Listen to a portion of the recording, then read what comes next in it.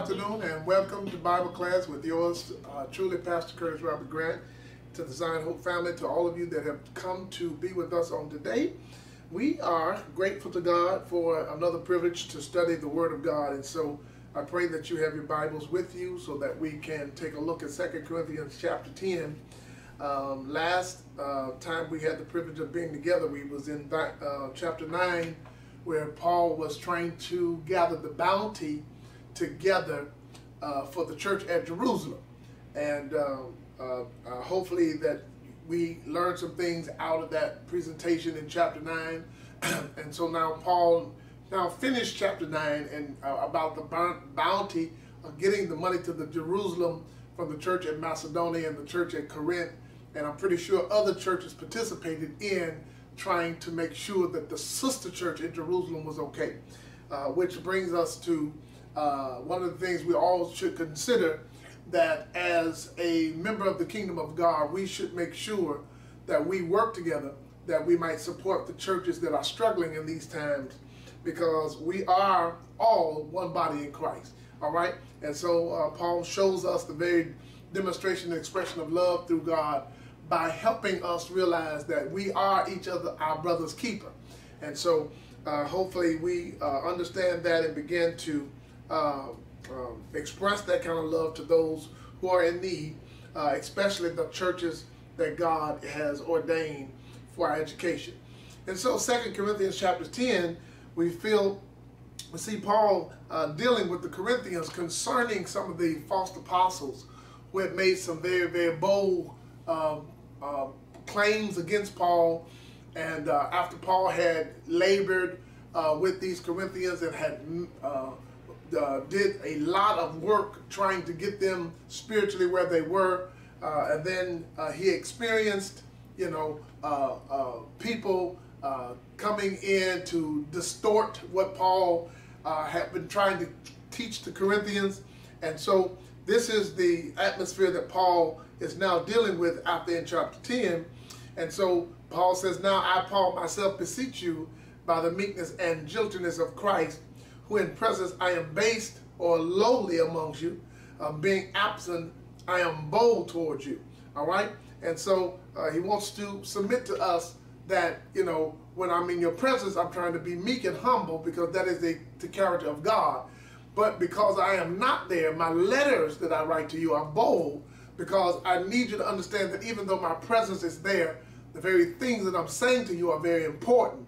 And so the letters are bold in the fact that I am not there. But my presence with you, I am always trying to be humble and trying to express myself in the character of Christ.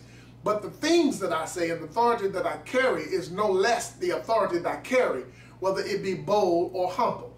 And so at the end of the day, I don't think that some people, requires for you to be very bold when you deal with them. And I think that the children of God, with the Spirit of God, are very meek. We shouldn't have to be bold with people. We should be able to instruct them with the instructions of Christ, and because of the Spirit that dwells within the believer, we should be able to follow the instructions that's given to us.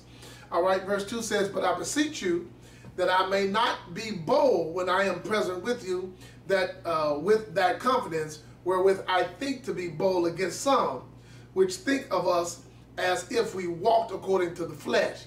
All right. And so in other words, Paul said, they are bold. I'm bold towards some, but we don't fight like we fight in the flesh. All right. Because you find out that fleshly fighting does not profit the child of God. You find out that, battling with people in the flesh, all right, only pulls the fleshliness out of you. All right. You have to be careful that you don't let people bait you into fighting back in your flesh, because when you fight back in your flesh is going to pull out the evil in you, because your flesh does not acquiesce to God. All right, your flesh is evil. It does not like God, don't submit to God. And so when you fight in your flesh, you always express the evil that's in you. So you got to be careful that the devil don't bait you and that people don't bait you in fighting in your flesh. You have to learn. That's what Paul wants to teach us here.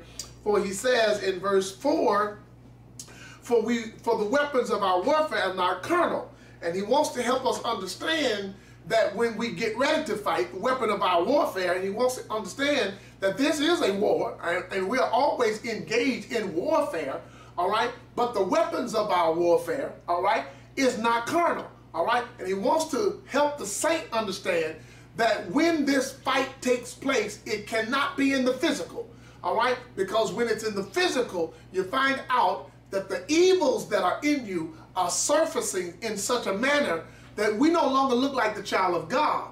We look like the children of the devil, all right? And we have to be careful that we don't let people bait us in to operating out of our flesh. That's why we have to learn how to respond and not how to react, okay? Because when you react, most of the time you react in your flesh. But when you learn to respond, you think, process, and then you respond with a godly character so that people will always see God working in you, all right? And so he wants to help us understand, for the weapons of our warfare are not carnal. He says, but they are mighty through God to the pulling down of strongholds, all right? And that wants to help us understand that when we get ready to engage in this warfare, that this warfare is not fleshly. He says we have to fight through God. And that means that when we fight through God, we have to always be prayerful. For the Bible says that men should always pray and not faint. All right? And that always praying does not mean the posture of kneeling down and on your knees saying, Our Father which art in heaven. It means that our mind should always be in tune with God so that God can direct us dealing with the things we have to deal with face to face in the physical world. So that we learn to deal with things according to the character of Christ so that we don't enter into our flesh and allow people to see the ugliness that really dwells inside. All right? And so he says he said that, but mighty through God to the pulling down of strongholds. All right? And a stronghold is just a thing that holds you strong. All right? And so you find out that the stuff that you struggle with, all right, can be defeated if you defeat it through God. All right? And that's the thing we have to really begin to understand, because most of the time we try to apply physical things to spiritual things, and it don't work like that, because Jesus makes it very clear that which is flesh, that which is spirit. And he wants to submit with that is that those two don't mix. All right? And so if you're going to deal with spiritual issues, you have to have a spiritual platform in order to do that. All right? And so at the end of the day, you must understand the power of dealing with the spirit, because once you get the spirit together, then the spirit in terms will give you directions on where the flesh should end up. All right? And I'm hoping this makes sense to you. All right? And so it says, number 5 says, casting down imaginations. All right? And you have to understand the imagination can go a lot of places. And especially if those imaginations are not of kingdom things, of pure minds, of good things. All right? Imagination can be devilish. All right? Very devilish. And we don't want those imaginations. And that's why you got to be careful, even when you watch TV, the stuff that they plant in your head. The things that we listen to on records and tapes and things of that nature. You have to be careful how the devil plants things in your head, because that ends up becoming your imagination. And so you have to be careful what you watch. You have to be careful what you listen to. You have to be careful who you listen to, because those seeds that are being planted in your head oftentimes manifest themselves in imaginations that are not necessarily godly. All right? And so Paul wants to submit then that when you got those kind of imaginations, you have to cast them down. All right? You have to cast them down, because if you don't, they will take root and they will bear fruit. All right? And so he says, casting down imagination and every high thing that exalted itself against the knowledge of God. All right? And so what Paul does here is he helps you to understand that when the knowledge of God is not present in the child of God's life, then he loses his ability, all right, to cast down imaginations and to deal with any high thing, because when you don't have a standard set through the word of God, then in your mind is a free-flowing field, all right, that has no boundaries, all right, because what happens with the Word of God is that the Word of God sets boundaries, all right? So that when you go past the boundaries, you already know that the thoughts that you're thinking are not those of God. You see what I'm saying? And so a lot of people don't want to really embrace the Word of God, read the Word of God, study the Word of God, because the Word of God is the very thing that gives us the boundaries to help us fight against the evils that we're faced with every day. All right? And so we have to understand that the knowledge of God is the key here. All right? Because when the knowledge of God is present, then it helps you cast down imagination and every high thing that exalted itself against the Word of God or the knowledge of God. And then, because you do know the knowledge of God, you can take those imaginations and those high things and bring them under subjection to the Word of God, because you know what the Word of God says, and so you can actually alter the thoughts into the place where the Word of God will help you to bring those things into captivity. All right?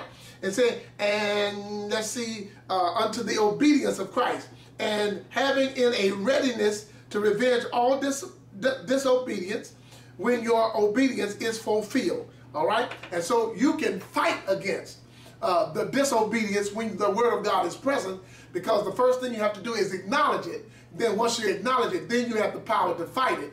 But we don't fight it in the flesh, we fight it in the spirit. All right? And that's the battle that we encounter every day of our lives, is having these evils that come against our minds in our situations, that we have to be careful, rooted and grounded in the Word of God, so that we can first of all see the evil, and then once we see the evil, then we can address the evil according to the Spirit of God, so that we can cast it down, bring it under subjection, and bring it under the obedience of Christ. All right?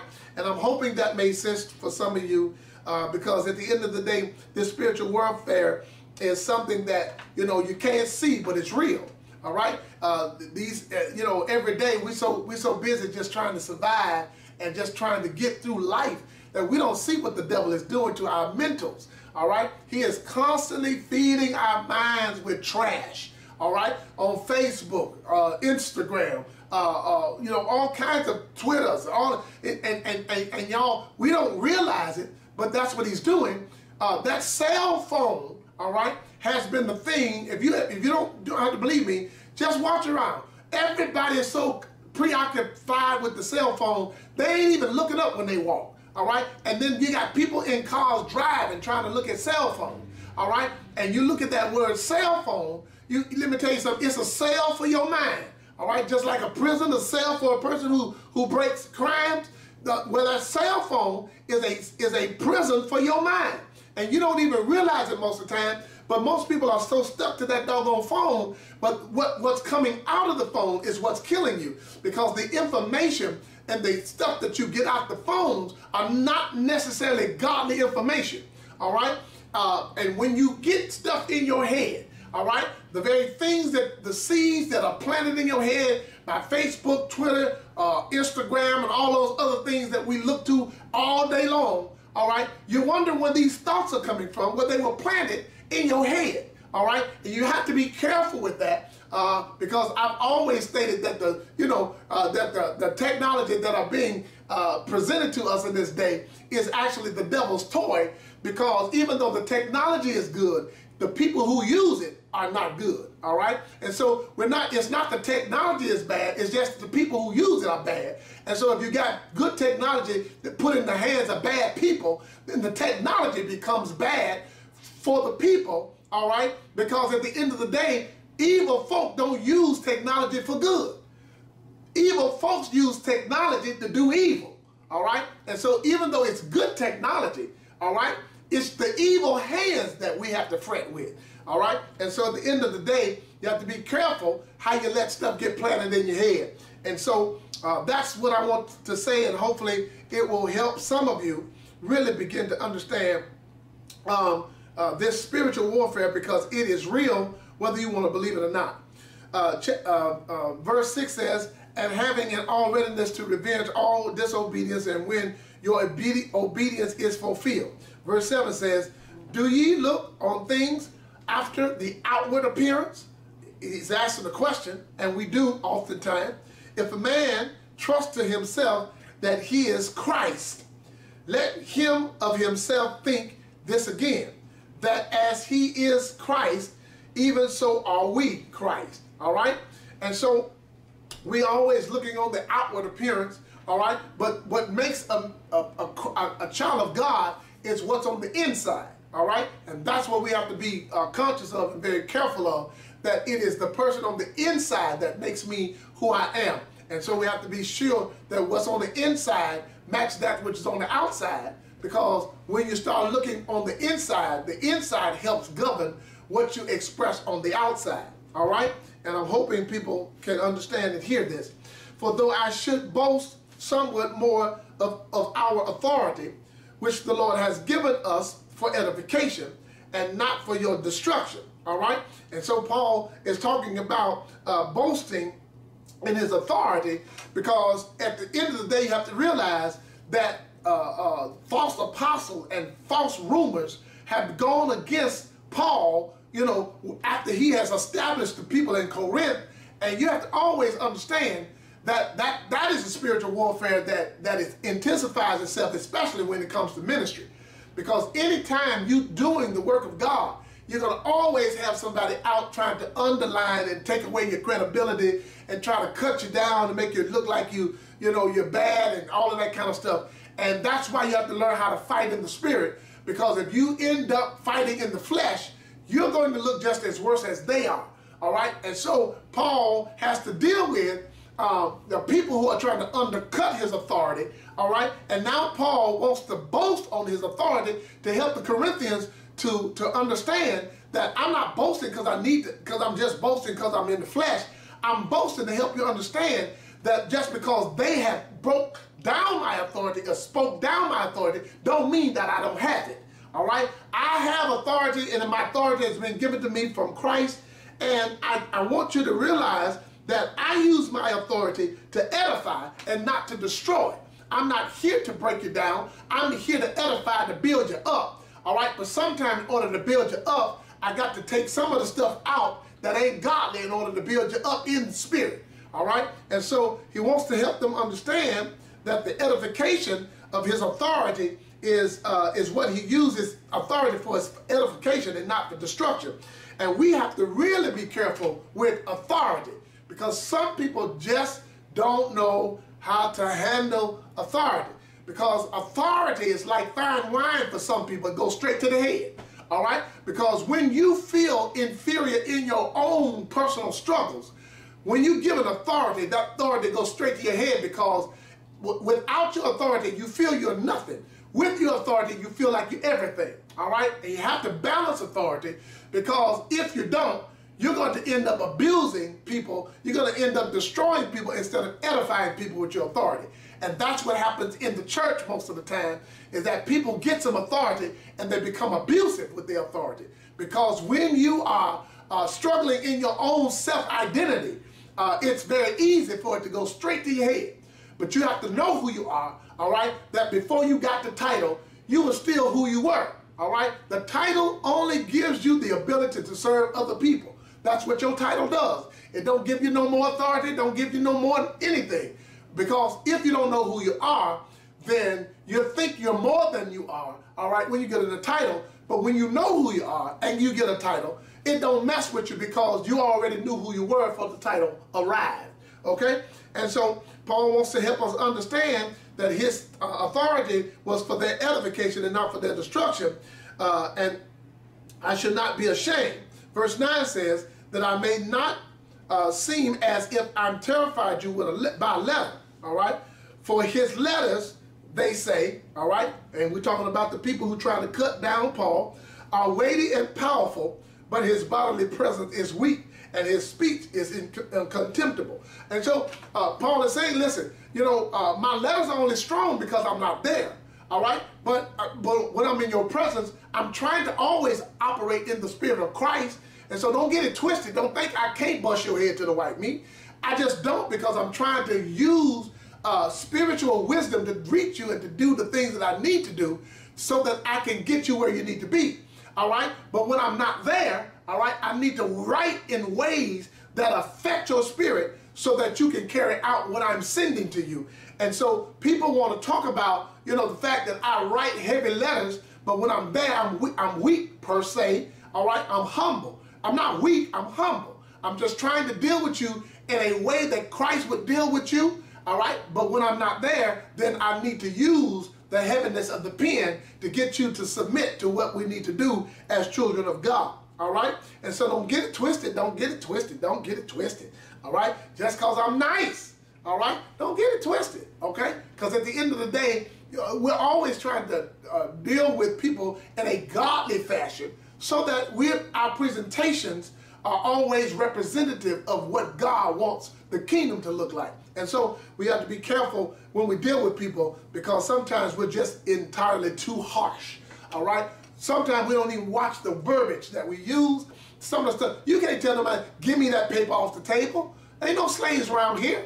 You know, man, do you mind reaching over there and giving me a, you know what I'm saying? You got to choose the words wisely, because sometimes you talk to people condescendingly and making people feel like they beneath you, and you don't even recognize you do it. But the bottom line is you have to watch the words you use, because it's not what you say, it's how you say it. And so you got to be careful how you say what you say, all right? Because you have to remember, nobody is your servant, and that you have to always give the respect you want others to give to you, because at the end of the day, that come out in your verbiage, all right? So you just don't tell nobody, give me, all right? Or you know, you have to ask people, may I have? Is it possible? You know what I'm saying? I'm not going to give you no speech on no lesson on speech, but I'm just saying that's one of the things that we have to deal with, okay? Verse 11 says, let such as one think this, that such as we are in word by letter, when we are absent, such will we be also in deed when we are present. All right? So Paul said, don't get it twisted. All right? I can be just as bold in presence than I is with letter, but I'm just trying to operate under the Spirit of God so that nobody is injured or destroyed, all right, for my lack of insensitivity. Okay? And so I'm hoping you're getting this stuff. All right?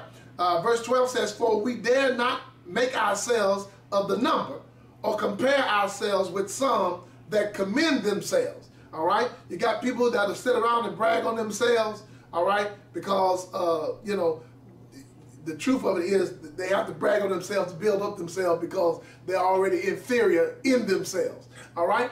But it says that not that we dare to classify or to compare ourselves with some of those who are commending themselves, but when they measure themselves by one another, all right, and compare themselves with one another, they are without understanding, all right? Because they're too busy comparing themselves with each other, all right? But at the end of the day, that is not the level in which we should operate. If we're going to compare ourselves with anybody, it should be Christ.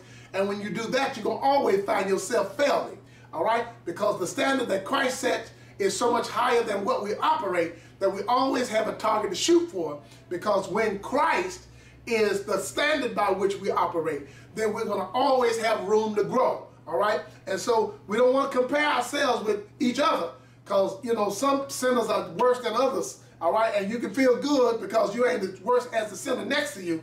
But the truth of it is, all of us are sinners, all right? If you want to compare yourself to somebody, compare yourself to somebody who was tempted by sin but never sinned, which is Jesus Christ himself. That will always give you a target to shoot for, and that's why Paul says, I press toward the mark of the high calling, because that mark and standard that Jesus Christ set for us is so high that we always have room to improve, all right? And I don't know how some of you feel that you'll never get to the place where you're complacent or you feel like you have arrived, because none of us have arrived, all right, until we meet Jesus face to face and God takes us out this flesh and gives us a glorified body, and then we might talk about being, you know, somewhere close to Christ. But until then, we better pray, ask God to help us handle this flesh, because this flesh is an ugly piece of work, all right? And so at the end of the day, we want to make sure that we handle this flesh in a manner that it does not destroy the image and the kingdom of God, but it always presents to us the better things that Christ would have us to have. All right?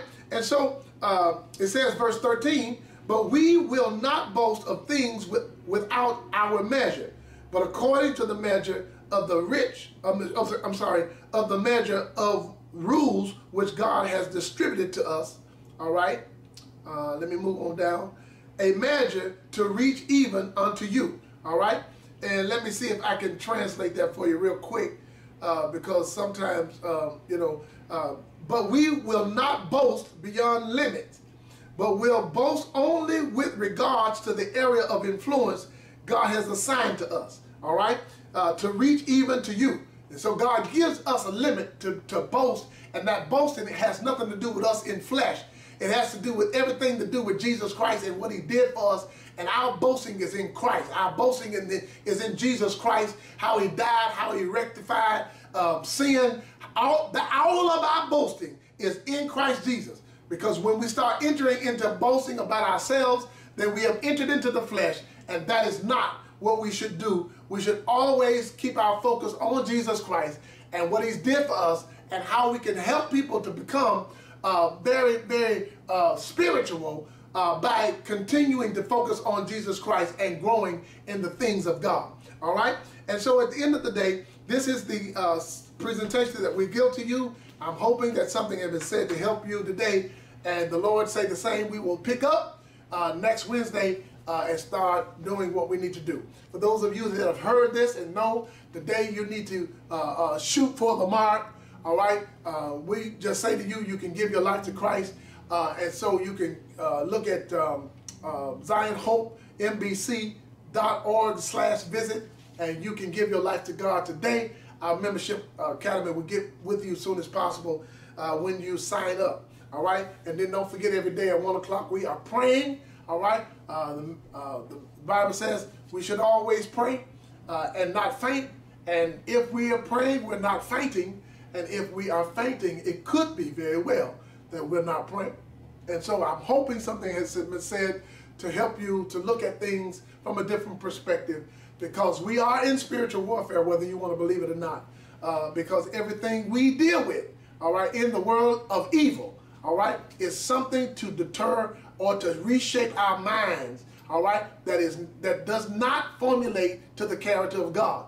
And so if we're going to keep the character of God, there's a war going on, because the devil wants to turn our character into evil, and God wants to keep us with the kingdom of God, the Spirit of God. And so that war has to take place if I'm going to keep God's Spirit living healthily within me. God bless you and keep you, is our prayer. Let us pray. Father, I pray now that you would begin to show us this spiritual warfare in a manner that we might fight to maintain your character. And everything we do, that we don't allow the enemy to draw us off base, to get us into fleshly fights that cause us to look like demons. But God, that we express your character at every crossroad, every place that we have to deal with fleshly people and people who are evil.